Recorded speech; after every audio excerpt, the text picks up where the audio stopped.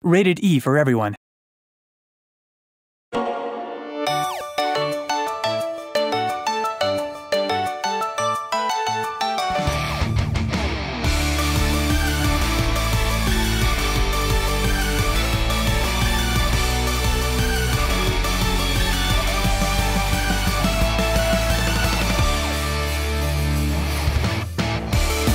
我々はファンのみんなが彼らを待ってる、彼らを探してるっていうのは分かってますし、ミッシングっていうポスターで、貼られたぐらい、要望があるキャラクターだっていうのは分かってましたので、いつもこういう新しいキャラクターをシリーズに加えていくっていうのは新しい冒険の始まりっていうこともあって、僕らいつもワクワクしてます。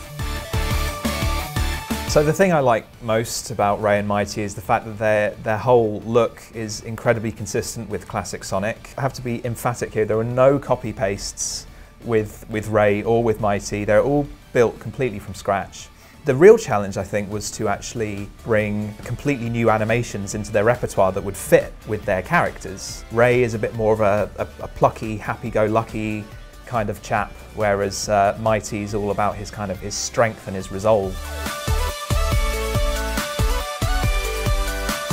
本当に昔のキャラクターなんで、残っている資料とかも少なくて、そのオリジナルの設定と矛盾なくこうアップデートする、正解を探しながら、いい形に最終的にはできたんじゃないかな。結構苦労しましたけど、うまくできたと思っています。It was long before Sonic Mania came to be. Christian ran the idea for a hypothetical classic Sonic game for a brand new zone, which was Studiopolis. His whole idea for it was that it would take the tried and true casino theme but put it in a TV studio kind of game show type arena, and immediately this just set my mind whirring. I already had a very clear idea in my mind how Studiopolis was going to look, with the whole Act 1 being outdoors and then Act 2 being inside the television studio.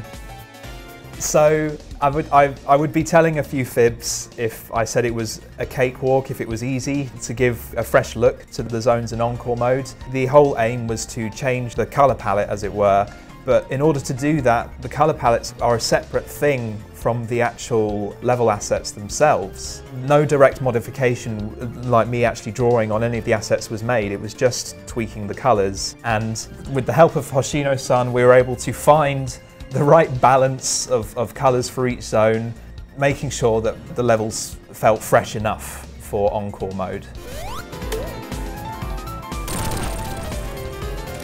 And the art book that comes with it, there's a ton of great content in there that's behind the scenes from all of the staff, the art staff that worked on the project. Some fantastic concepts from Hoshino-san and development sketches, all kinds of things.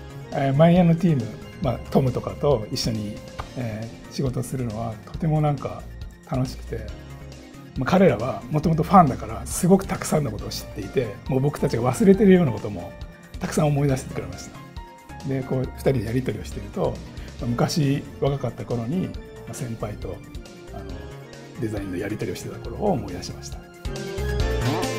I'm feeling like Tom is my son in the UK, right?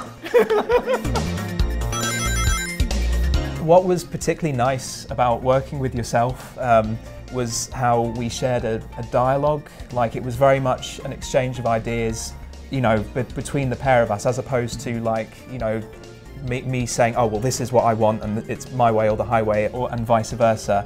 It was very much a collaborative effort from beginning to the end, and I think that's what contributed massively to what made Sonic Mania as brilliant as it has become.